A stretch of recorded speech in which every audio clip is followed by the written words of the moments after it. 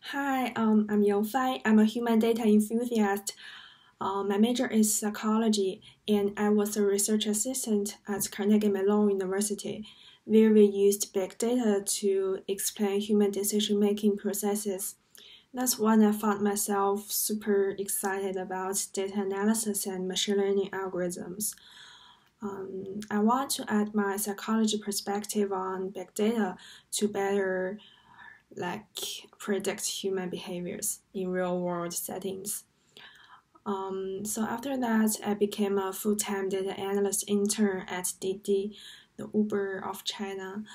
Um, at Marshall, I look forward to further improving my statistical and programming skills, as well as business insight. Um, I especially like the courses of like statistical learning models, decision models, and data visualization.